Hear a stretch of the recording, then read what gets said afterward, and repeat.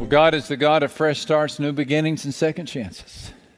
God is the God of glory days.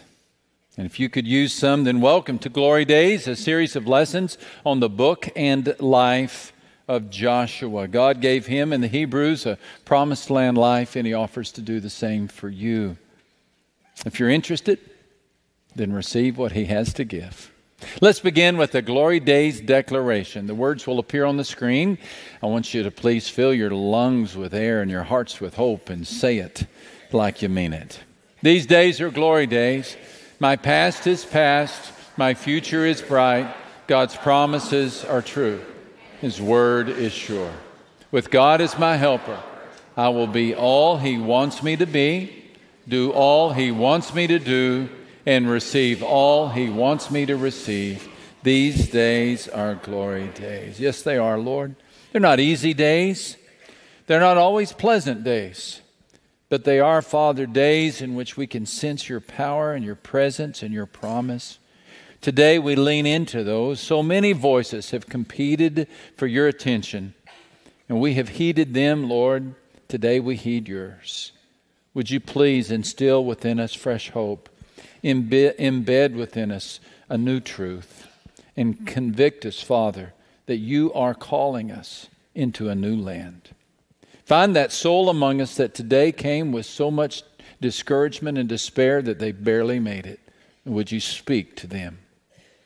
And now, Lord, forgive the sins of the one who speaks. They are so many.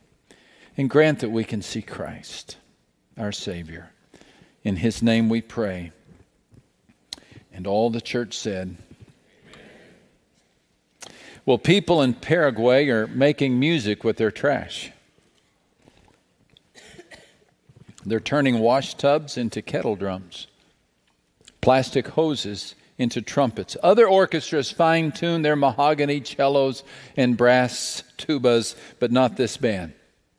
The kids from Cartura, Paraguay, have found a way to play Beethoven sonatas with plastic buckets. Credit a man by the name of Don Cola. He's a garbage picker who lives in the shack beside the town dump. On his side of Asuncion, the garbage is the only crop to harvest. He and thousands like him sort and sell refuse for 10 cents a pound. They are the poorest of Paraguay's poor. In many ways, they have met the same fate as the trash. They've been tossed out.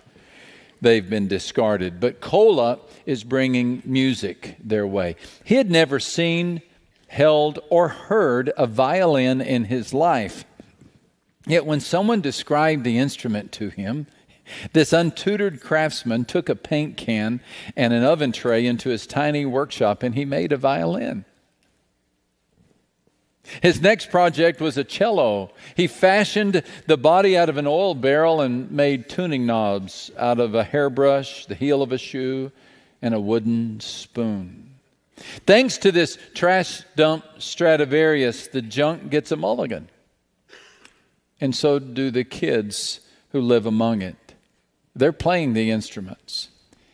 And ever since their story hit the news, they've been tutored by world-class maestros and featured on national television programs. Why, they've even gone on a world tour. You can call them the Landfill Harmonic, the Second Chance Symphony, or the Recycled Orchestra. Or you might call them a picture of God's grace. He sure can make music out of riffraff, can't he? Heaven's orchestra right now is composed of the unlikeliest of musicians. There's Peter playing the trumpet. He's the one who cursed the name of the Christ who saved him. There's Paul. He plays the violin. There was a day when he played the self-righteous religious thug. And the guy on the harp, David. Bloodthirsty David. Conniving David. Adulterous David. Murderous David. Repentant David. But we turn our attention today to the lady on the clarinet. Her name is Rahab. And we begin by pointing out her profession. Rahab's profession in Jericho. Here's your cue if you like to fill in the blanks. Rahab's profession in Jericho. Her story appears in the 2nd chapter of Joshua, verse 1. Now Joshua the son of Nun sent out 2 men from Acacia Grove to spy secretly, saying, "Go view the land, especially Jericho." And so they went. And they came to the house of a harlot named Rahab and lodged there. So the time has come for the Hebrew people to cross over into the new promised land. Joshua was their leader, if you remember, and Jericho is their first challenge. It was a formidable town that sat on the north of the Dead Sea, just across the banks of the Jordan River. Canaanites indwelt the city of Jericho. We'll be talking quite a bit about Canaanites, but for today, suffice it to say, to call the people barbaric is to describe the North Pole as nippy. Some sociologists have said the world has not seen a more evil people since these people of Canaan. They sacrificed their own children in worship. Worship was an orgy, literally. They buried babies alive. Canaanites, it seemed, had no regard for human life. They had no respect for God. And so it was into this city that these 2 spies of Joshua crept, and it was into this city that these 2 spies met Rahab, the harlot. We could say much about Rahab without mentioning her profession. And she was a Canaanite. She provided cover for the spies and Joshua. She believed, as you'll read, in the God of Abraham. Having never met the children of Abraham, she was spared the destruction of her city. She was grafted into the Hebrew culture. She married a contemporary of Joshua. She bore a son named Boaz. She had a grandson named Jesse, a great-grandson named David. And one of her descendants was named Jesus Christ. Yes, Rahab's name appears on the family tree of the Son of God. Rahab's resume could mention much without mentioning her profession. Yet in 5 out of 7 appearances of her name in Scripture, there it is. Rahab the harlot. 5. I'm thinking 1 would be enough. And that 1 reference could be cloaked in a vague, obscure Hebrew term like Rahab, the best hostess in Jericho. Rahab, who made everyone feel welcome. Just kind of cover it up a bit. A little cover up on this biblical blemish. It's bad enough that Rahab sounds like rehab. Just drop the reference to the brothel, please. But the Bible doesn't. Just the opposite. The Bible makes a big deal out of it. God even included Rahab's name and profession in the book of Hebrews Hall of Fame. The list includes Abel and Noah, Abraham, Isaac, Jacob, Joseph, Moses, and then all of a sudden, Rahab the harlot. No asterisk, no apology, no footnote. Just right there. Living color for all to see. It is as if God is making a point about the people He uses. He's been known to turn some rejects into music makers too. So back to the story. Rahab's profession in Jericho mattered less then than Rahab's profession of faith. And it was told the king of Jericho, saying, "Behold, men have come here tonight from the children of Israel to spy out the country."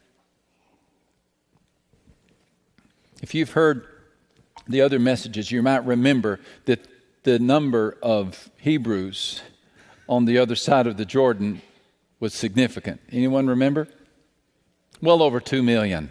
You don't hide 2 million people, especially when you're only 6 to 8 miles away. The king could see them. Everyone could see them.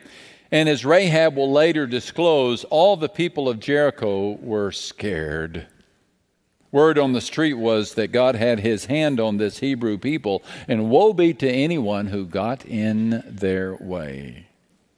When the kings heard that the spies were hiding at Rahab's house, he sent soldiers to fetch them. And the result is, I think, one of the most fascinating scenes in the book of Joshua. I'm envisioning half a dozen soldiers squeezing down those narrow cobblestoned streets through and into the red light district of Jericho. It's late at night, and the torch-lit taverns are open, and the patrons are already a few sheets to the wind. They yell obscenities at the king's men, but the soldiers don't react. The guards are on a mission. They keep walking, they keep walking, they keep walking until finally they stand before the wooden door of a stone building that abuts the famous Jericho walls. Its lantern is unlit, leaving the soldiers to wonder if anyone is at home. The captain pounds on the door. Pound, pound, pound. There's a shuffling inside. The door opens, and there she is, Rahab, the madam. Rahab. Her low-cut robe reveals a fringe that a lacy secret had to it that even Victoria couldn't keep.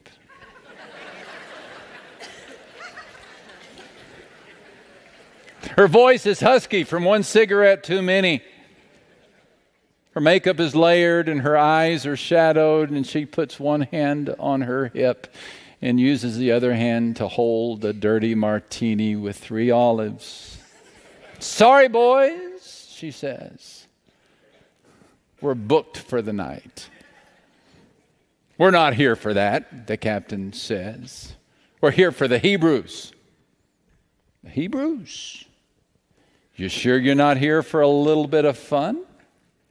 And she winks a heavy eyelash at the youngest soldier, and he blushes. But the captain stays focused. "We came for the spies. Where are they?" She steps out on the porch and she closes the door behind her, and she looks to the right and she looks to the left, and she motions for the soldiers to lean in, and she lowers her voice to a whisper and she says, "You just missed them. They just snuck out before the gates were closed. But if you take off, you can catch them." Take off they do. And as soon as they disappear around the corner, Rahab turns and she opens the door and she scurries up the stairs of the brothel to the top where the 2 spies are hiding. "The coast is clear," she tells them.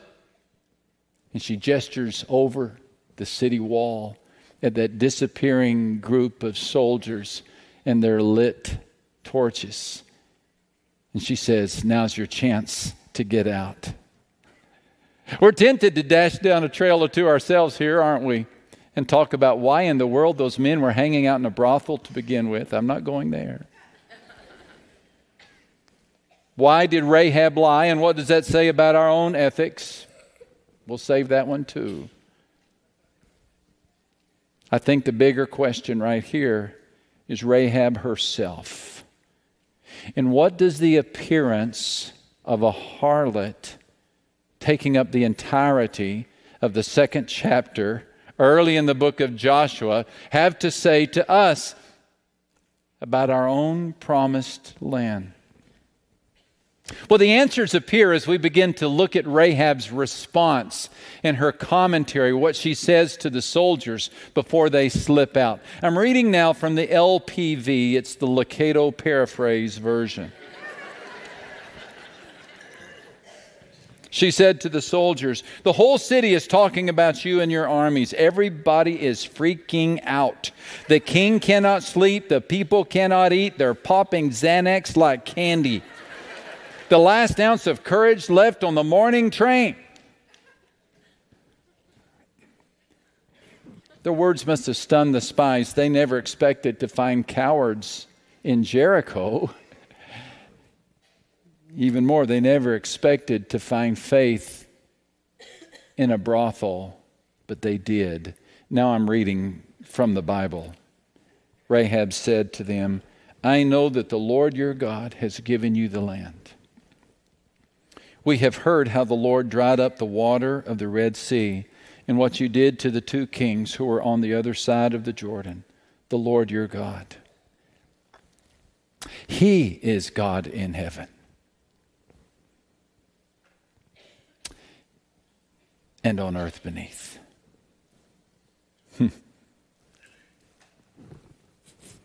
Just never know where you're going to find faith, do you? Her morals may have been questionable, but she could do the math. And her logic was spot on. She said, I've been watching. I've been paying attention. And the best I can tell, your God is the one calling the shots. And Rahab found God. And God found Rahab. He spotted this tender heart in this hard city, and he reached out to touch her. He would have done the same for the entire city, but no one else asked him. Rahab, I think, had an advantage over the other people. You see, she didn't have anything to lose. She was at the bottom of the rung. She was at the end of the rope. She'd already lost her reputation, her social standing, her chance for advancement. And the clearest view is always from the bottom of the pit. And that's where Rahab was. And perhaps that's where you are. Rahab was surrounded by evil. Maybe you are too. Rahab was encircled by violence. Maybe you can relate. Maybe you're in a home where everyone argues and fights. Maybe you're in a business where backbiting is an art form. Maybe you're in a school where no one cares. Maybe you're in a neighborhood where the only time you hear about God is in a curse word. Maybe you know what it's like to live in Jericho. Maybe you know what it's like to go the ways of a Rahab. You may or may not sell your body, but you've sold your allegiance, your affection, your attention, your talents. You've sold out. At one time or another, we have all sold out.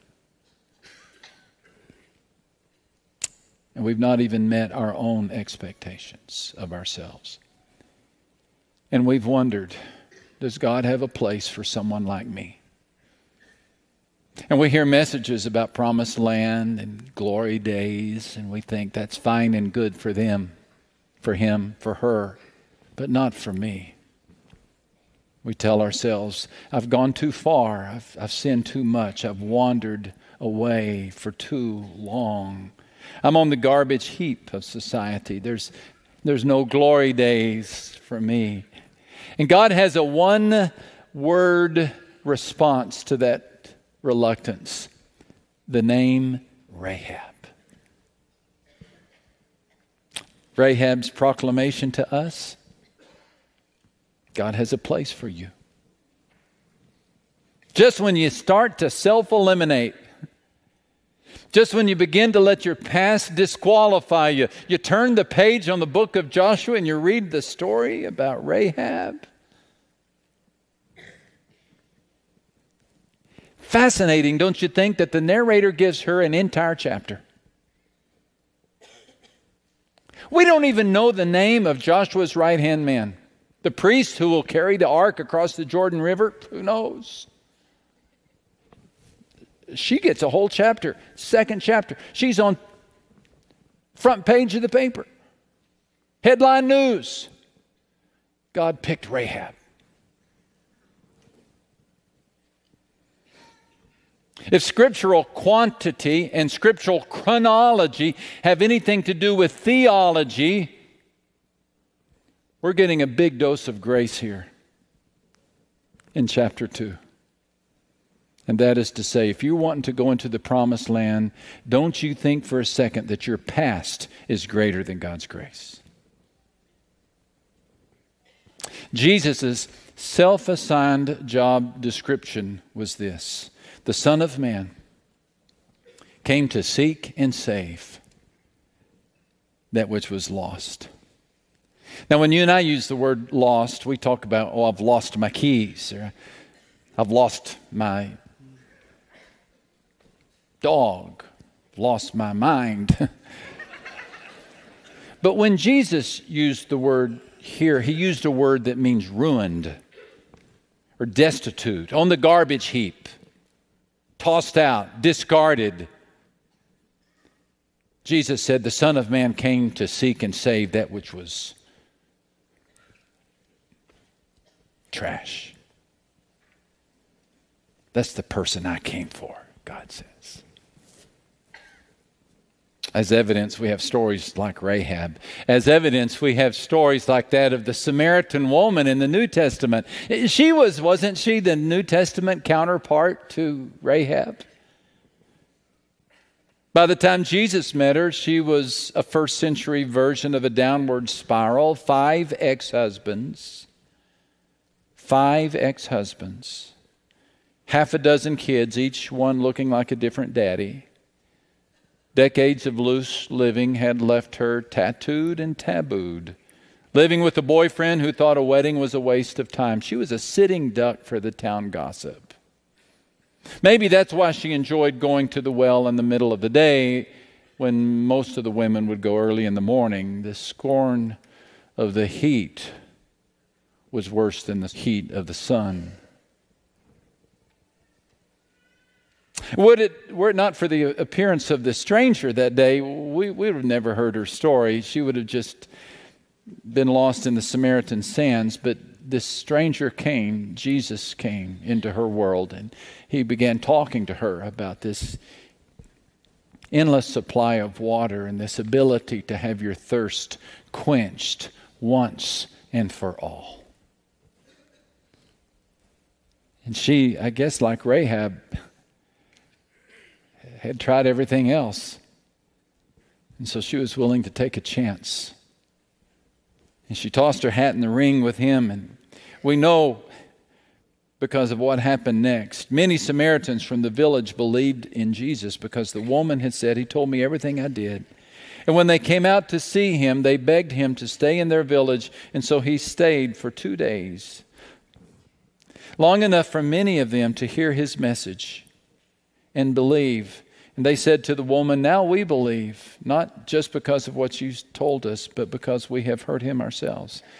And now we know that he is indeed the Savior of the world." First missionary to be sent out by Jesus. Not Peter, not Paul, not John. A woman whose name we're never told, but whose story we are. A modern day, in her day, Rahab, who chose to believe. Jesus gave her the chance of a lifetime when no one else even gave her a chance. He came for her. He came for people like Rahab. The Hebrew spies, as it turns out, were actually missionaries too. You know, since we know what happened to the city of Jericho, we know that whatever information that the spies collected proved needless. Because it was not the information or the data that the spies brought back to Joshua that caused the city to collapse. God did that. He didn't need their data. He didn't send them there. They may have thought they went there to collect information, but really they were sent there to reach Rahab. What a picture of God. He came to seek and to save, to seek and to save. And so the 2 spies told Rahab how to be saved. They said, "Bind a line of scarlet cord in the window."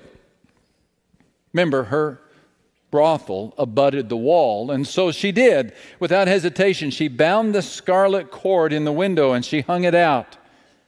And there it hung until the day Joshua and his soldiers came, and they were told to keep an eye out for that scarlet cord. They escaped, the spies did. Rahab made her preparation. She told her family to get ready. She tied that rope, that scarlet rope, that cord, and hung it out her window. And don't you bet your sweet September that she double-checked it 2 or 3 times a day to make sure it was still there. And when the Hebrews came and the walls fell, when everyone else perished, Rahab and her family were spared. Her story became a part of Hebrew lore. Joshua spared Rahab the harlot, her father's household, and all that she had. So she dwells in Israel to this day. As if the narrator was saying to the first readers of this story, you can go meet her if you want. She'll tell you what happened. And she'll tell you that all she did was believe. She had faith. She didn't know much about God. A hunch is she'd never heard of Moses. I don't have high expectations that she had ever memorized the 10 Commandments. She'd sure never heard all of the Torah, but what she had heard of God, she believed, and that was enough. She believed what she had seen. The scripture says, by faith, the harlot Rahab did not perish. In the end, it was her profession of faith and not her profession in Jericho that made the difference. Maybe your past is a checkered one. Maybe all your life, your failures have been spoken in the same sentence with your name. Maybe your pedigree is one of violence. Your ancestry is one of rebellion. Your heritage is one of disbelief. And you've wondered, does God have a place for someone like me? The story of Rahab is in the Bible for you. It's for you. Take refuge in God. Follow her example. Put your faith in a living God. A living, loving God. We don't dangle scarlet cords out the window, but we do trust in the crimson thread of the blood of Jesus Christ that spilled from his heart as he hung on the cross. We don't prepare for the coming of the Hebrews, but we do live with an eye toward the east, anticipating the arrival of our Joshua, Jesus Christ. And just as the walls of Jericho were demolished, so this version of this world will be demolished, and it will be restored to the way it was intended to be. And someday our mess will become our music, and our bad chapters will become stories of grace. And we'll take our place in that heavenly symphony. You'll play your instrument and I'll play mine. And one thing's for sure, we'll all know Amazing Grace by heart. Thank you, Father, for stories of grace that find their way in the most unlikely places. But here we are, Father, the most unlikely of your children, seeking you, wanting to know you, and worshiping you. We come today not with boast of accomplishments of our own, but depending upon the accomplishment of Christ. Thank you, Father. We receive anew the forgiveness of sins and the promise of eternal life. Through Jesus we pray. And all the church said,